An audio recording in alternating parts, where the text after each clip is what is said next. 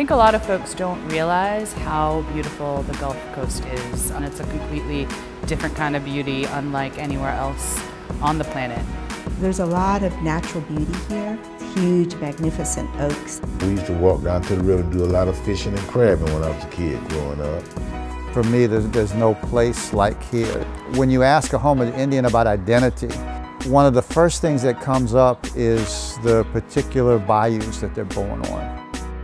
People here are very, very tough, innovative, and self-determining, and always have been. I grew up living a wonderful, innocent life, and we always want what's better for our children than what we had, but they're not going to be able to experience that beauty that we had.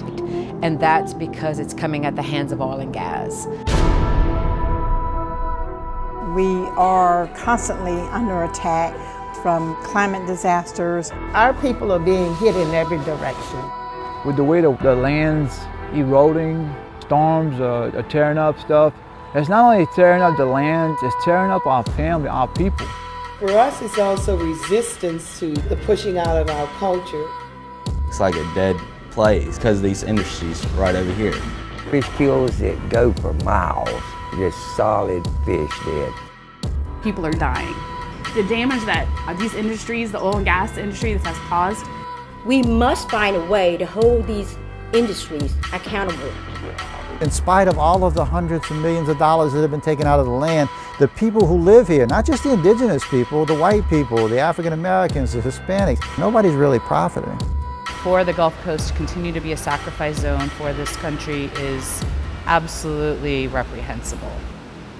The time has come to engage this region and to let these people in this region lead. The sooner they realize the central significance of the Gulf region and these fence-line communities to everyone's future, their own futures will be more secure. We are the miner's canary. The federal government has to take ownership over the fact that it has perpetuated this culture of giving away the Gulf into infinity. We don't have any more Gulf